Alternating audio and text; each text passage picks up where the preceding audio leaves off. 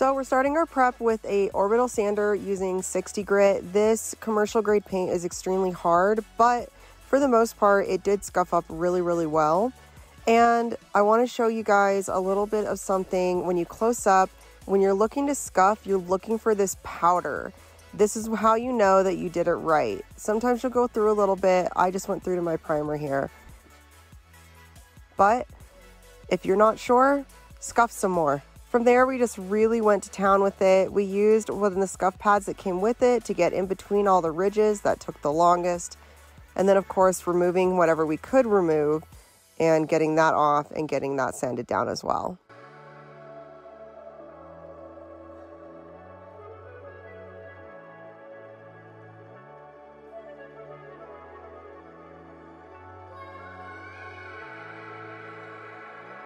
Next up is using our painter's solvent, also known as MEK substitute. This is the recommended solvent from Monstaliner. You want to use this on every single spot that you scuffed on your vehicle. If you miss something, the liner is not going to adhere to it properly. So make sure that you go through and you really get it cleaned up. Okay, so I'm using the Epoxy 2K primer for our bus to cover the bare metal that we had, that we took off with a grinder to get some of our decals off. However, the alternative that you can use is a product that they make called Chassis Saver. They recommend getting the silver or the gloss black to use as a primer. Now it's time to mix up our liner. This is the tintable liner gallon. And with this, I'm going to be putting in the Performance Catalyst. It's purple, but don't worry, it's not going to affect your color at all. Then we mix in our tint. I'm using Johnny Popper, which is a really cool kind of John Deere green color. The best thing about these Monstaliner colors is that they are UV permanent. Years from now, this color is going to look just as good as the day that we're putting it on the bus. When you mix, you want to mix for a good 3 to 5 minutes. I like mixing in these clear buckets because I can see that it is clearly mixed together. Every time I need to pour into my tray again, I also mix it up. Another trick you can do is to pour MEK on top of it every time you need to step away. And then when you come back, you mix that MEK into it. This will help extend the working time as they only have 3 to 5 hours of pot life once they're mixed together. Okay, so we're putting on our first coat. You will see some show through on your first coat. That's very, very common. You don't want to put it on too heavy, but you don't want to put it on too light. And then we also used hand brushes and got through all these ridged panels, and honestly most of our bus was hand brushed. And then we also used a roller. We simply used a roller because we just weren't able to get a sprayer and be able to actively use that where we're located at, where our build is. So a roller was what was best for us. I've also done 4 other vehicles this way, and I'm very, very good with it. As you can see, after the second coat is on, it's nice and thick. When this stuff is dry, it is basically bulletproof. It is safe to drive after 24 hours, but you should give it at least a full week to cure for it to be 100% hard. And that is if you're going to use it in a storage bay or a truck bed, 2 weeks would be the most ideal. As you can see, the texture is really, really nice. We did a back roll, or what they call a back roll on ours, in order to get this texture. We wanted it to kind of match what that brush was doing. A tighter texture that almost looks like what you would get with a sprayer.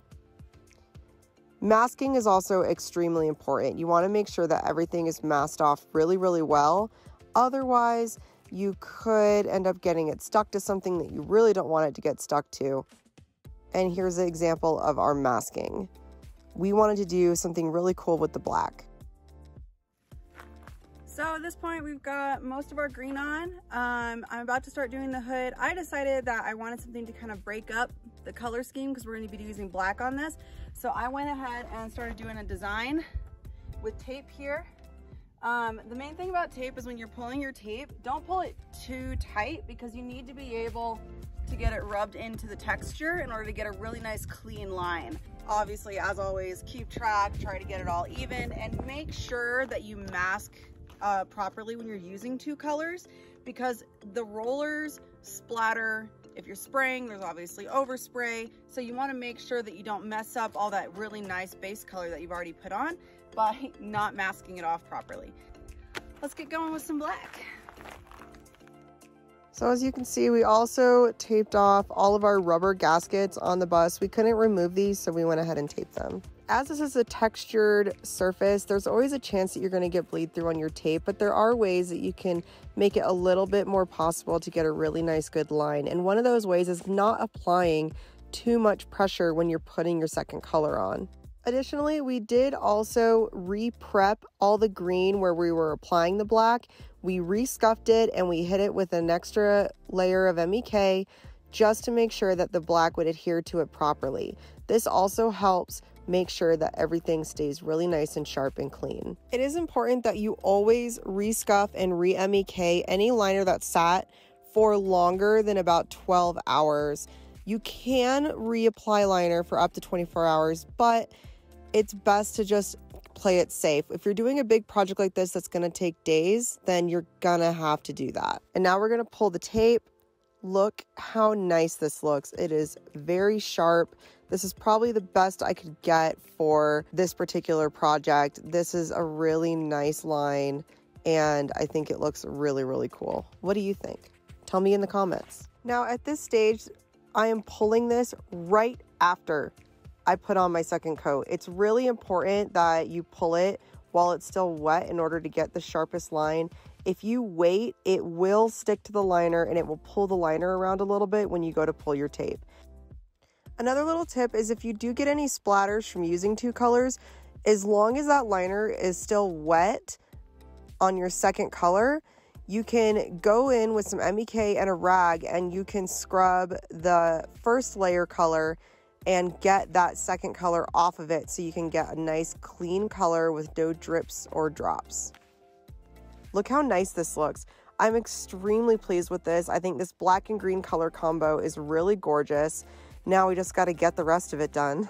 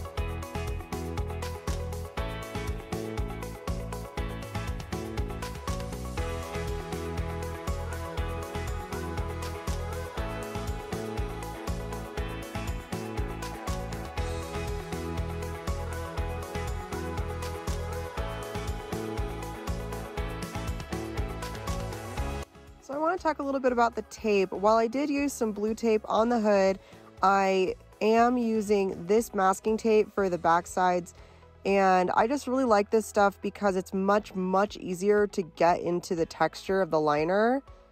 As you can see, I just kind of free-handed my decals. I'll probably go back and readjust them at some point and get some fresh liner on them. After doing this, I realized that my lines on the sides are a little thin and the tape thickness is actually where I really wanted them to be. But I'm really loving the design that's coming out. I also want to show you my secret weapon. This is an ink brayer. This is a medium hardness ink brayer, and I use this to roll tape and actual decals into the texture of Monstaliner. I've had these things for years. I've used decals profusely on my builds before, and as you can see, if you really look, you can see how well it pushes the tape down into the texture of the liner. This again helps get the sharpest possible line. And I went through, re-scuffed everywhere that was going to be black, re-MEK'd it. Just want to reiterate that for you guys. You need to do that if you want it to adhere properly. And then I went through, and as soon as I got my second coat on, I pulled my tape.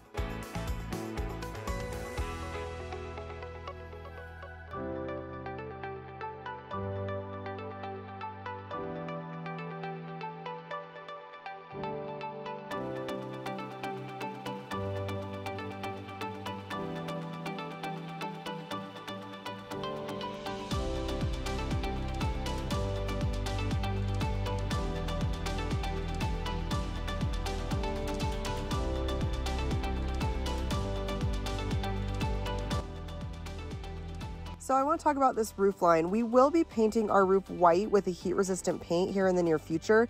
So we just took the liner up to where we know that that overlap will be up to, and we'll be making a sharper edge on that in the future. We had to go through, we did the bumpers, we went around all of our lights, and I retaped off a section of the hood where the graphics were in order to protect the green area of those graphics from any type of splatter that may have happened, and just to help me have less work in the future when it comes to the cleanup of this black once we're done with it. I also went through and taped off my little front section of graphics. I wanted the black to blend into the green, so I made sure to do that on all the corners of this bus in order to make it a nice cohesive look. We started getting up top. We left that section yellow as we ended up painting it green. I forgot to film that day, I'm so sorry, but we did fill it in with green up there. I used the Rust-Oleum 2X paint and primer in satin black to do all of my detail work on anything that needed to be touched up, small edges, things that I couldn't use the black liner on. I used the Monstaliner's door jamb paint in black, although you can get this in any color that they make. I decided to use this for our front door as it's mostly hinges, and this has a much smoother texture than the Monstaliner does, but of course it's the exact same shade of black, which made it look really, really clean, and it just finished off the entire build.